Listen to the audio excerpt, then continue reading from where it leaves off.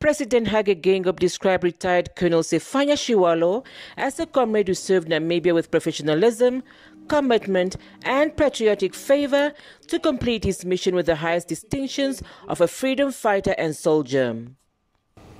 In July 3rd, 2021, retired Colonel Sefanya also joined his fellow comrades who have gone before him to exchange the temporary earthly heroic mission, yet with another assignment. This time, the final mission to rest in internal peace.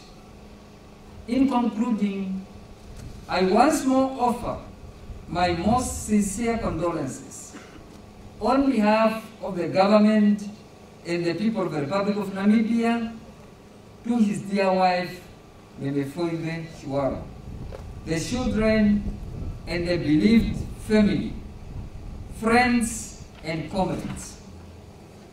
Let the soul of retired Colonel Sefanya Tshiwalo rest in eternal peace.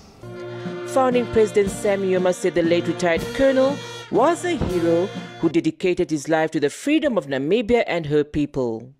Allow me, on behalf of the veterans of our national liberation struggle, the Nujoma family, and indeed on my own behalf, to convey our comrade friend Tshiwalo, the children and the entire family.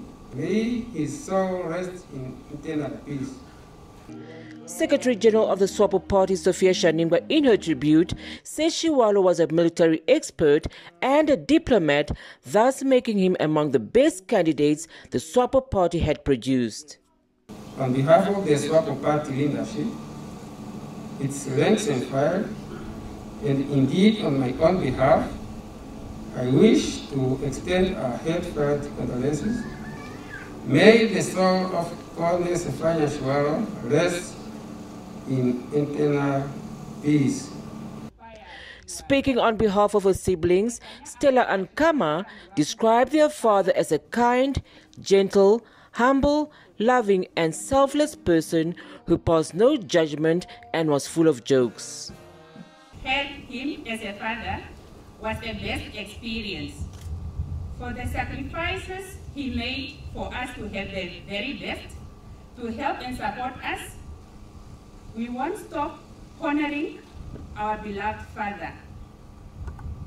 We pray that God is with him and has his loving arms wrapped around him.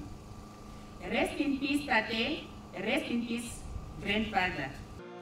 The late colonel served Namibia in different roles before and after independence. Born at Etapaya village in the Umsati region, Colonel Tshiwalo joined the liberation struggle under the umbrella of the SWAPO military wing plan in 1975.